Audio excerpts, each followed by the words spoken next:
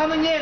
Not even landlords like in the past, but real estate bankers who can think in terms of wrecking entire blocks and replacing it with plastic skyscraper structures, one after another, and at the same time as we say, wow, look at all these beautiful buildings, the truth is that it's not beautiful when people cannot live in those buildings, when people are being driven out, when people are impoverished.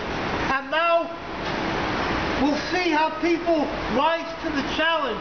All across the country, people are being evicted and foreclosed upon and driven into the streets. And what is the logical thing? The logical thing is, just because a bunch of banksters and a bunch of cops show up at your door, that does not mean that you have to be homeless, that you have to go out in the street, and that is what's happening today.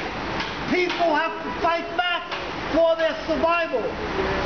We have a complex, a psychological complex, where we think that there's some they that actually owns everything, and that we have to sort of make our way among these very rich thieves for our survival. It's the other way around. All of their wealth we have built.